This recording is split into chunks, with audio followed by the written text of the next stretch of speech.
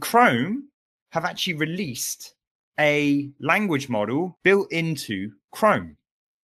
And it's called Gemini Nano. It does image understanding, does speech transcription. It's got text summarization, the usual stuff you'd come to expect from using a model. Uses 4 gig of RAM as well, which is really cool. Yeah, Chrome just taking 4 gigabytes more. It's nothing that they are already taking. It's just a tiny bit more. Yeah. The only thing is that I'm uncertain about, and they've actually flagged it here, is it takes 22 gig of free space. And I don't know whether that's the model. And then they have this little built-in model should be significantly smaller. So I'm not quite sure what this is. I tried playing with it. I tried using it, downloading it, or doing something. I was, wrestling around with it, but I couldn't figure it out.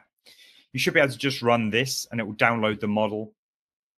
And then here we go, some prompting. Wait a second. So this is a model that you download on your machine and it is a part It just runs inside of Chrome. So this is an API that your website could use.